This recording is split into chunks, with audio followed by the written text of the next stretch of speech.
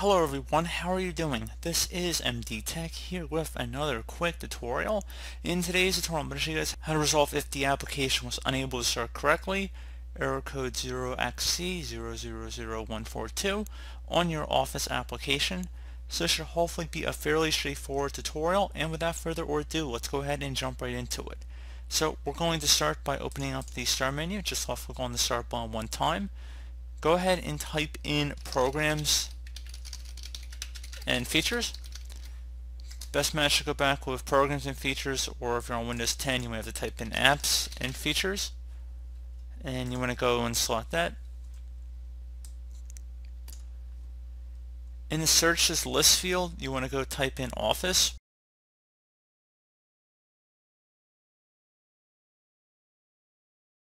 and you want to go select whatever Office application you're currently using, and then select Modify. Select Yes.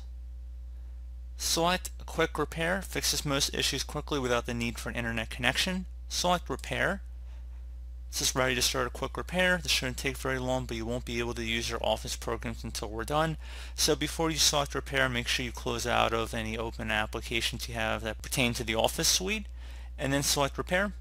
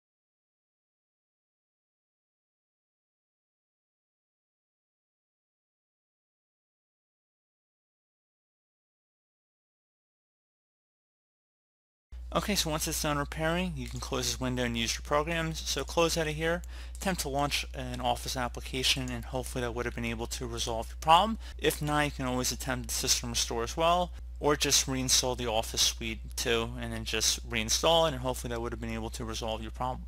So as always, thank you guys for watching. Do hope I was able to help you out, and I do look forward to catching you all in the next tutorial. Goodbye.